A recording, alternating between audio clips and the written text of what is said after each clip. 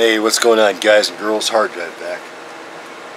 I don't know what we're going to call this one. Maybe a little behind the scenes. I did a video on this one. I'll link them all together. But I don't know. I just got this thought to show you. Because these are some of the things that have to be done. I don't show everything on video. I show very little, as a matter of fact.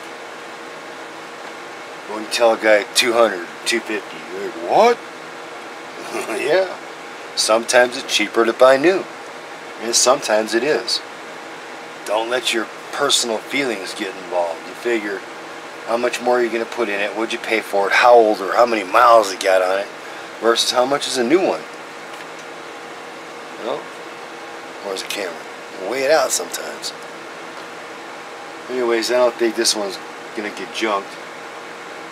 But after further investigation and diagnosing a few things, it's going to be more money, more time. It's not really the parts, it's the time. So what's this one about? Let's see what we want to show you. This is that same radio, same 98 Tech Tune, 98 VHP. I've already rebiased or set the gate voltages to where I can test everything. VCO's been adjusted, the RF chain, to get the majority of the harmonics out of it so I can see where all the problems are before I put it all back together, put it in the box and stack it up in the back room until after. I ain't saying this one's after Christmas, but I'm busy till way after Christmas. New stuff first, still the mics haven't come in, but anyways, that's how it goes. This is a lot more than a lot of people think. Unless you want the backyard half-ass shit, then I can't help you.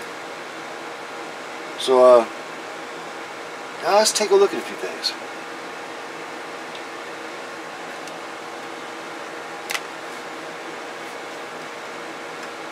I'm just going to disconnect the amp right now. Let's get you in here. I must have moved the camera.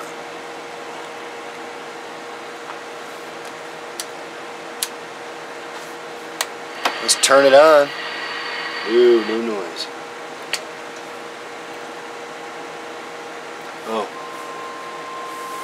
Yeah, look at that, huh? Yeah. Looky there. It's too bright. Amp is off. That's all the way down, wide open. Again, this is just real quick, just so that we can test the rest. So, 367, 367, 367, okay? Cool. There's a lot more to this than just that. So now we got something halfway to look at. Where all those spurious emissions coming from, right? So let's go like this. Turn the amp back on.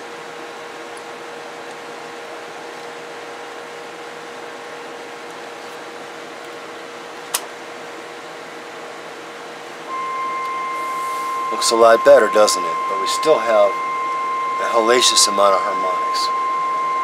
Somebody showed you 100 or so. So now let's take a look at it. For instance,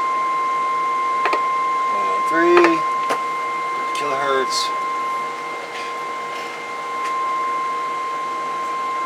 Yeah, I've seen better. Let's take a look at 100. Shitbag, right? I'm sorry, I apologize for the vocabulary. I do have a trashy mouth. 300. Still way better than it was.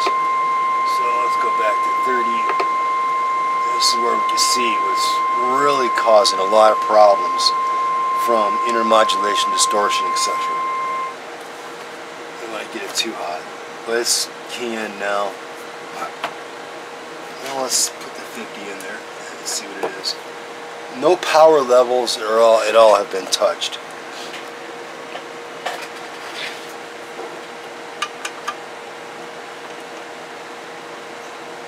So we're close to where it should be. It's like 35, power's wide open.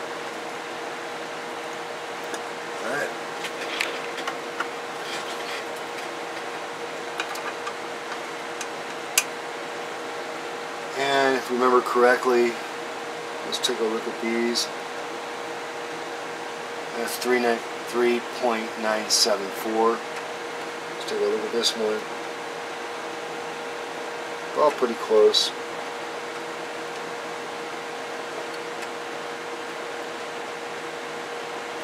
Alright. But where's the problem at? Well, let's take a closer look. Hold on a second. Oh, where did I put it? Right there. There's too much black stuff in here. Can't find nothing. Yeah, I gotta hit this before I get the crap in here to start measuring things. Because it's really easy to blow shit up. Okay? That's why I've got all these different little tools that do certain little things a certain way. Excuse me a moment.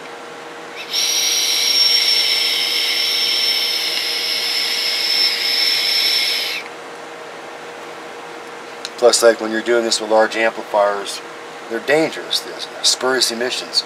I had one big Texas Star 1600. Shut my watch on and off and reset the time. It was that bad. So anyways, okay, let's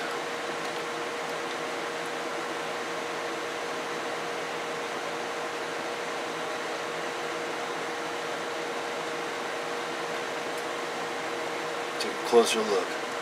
Now you guys at home in a lot of these shops, if your scope actually works, it's not blown up and still calibrated, I don't recommend that you try this, because if you don't know what you're doing, at just a slightly lower speed than the speed of light, when you touch this in the wrong place, you just wasted that channel. It might kind of work, but not to do any form of measuring. It'll be wasted.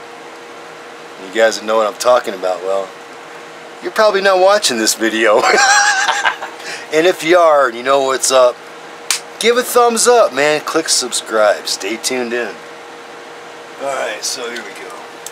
We'll check a couple of them to figure out why it's got so many issues and the power's so much less. So let's take a look. I think you can see it. Yeah, you can see it. That's that one. That's that one. Channel 1's on the bottom. Channel 1. Okay. Let's take a look at. Oh, we got a major issue there, huh? Alright, so now let's. I don't want to get things too hot. And remember, doing a video and doing this and looking back and forth, it is a little kind of hairy, trust me. So, I'm going to pull all the harmonics out of here.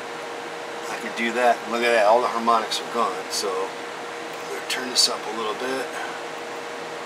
And you should be able to see half of the wave. Okay? Let's go to the next one. Half the wave. And major issue. Okay?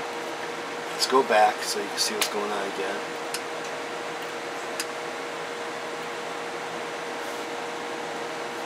Set back up. Alright. 1, 2, 3. Bad news. There's some issues there, but it's working. Working. Working. Bad news.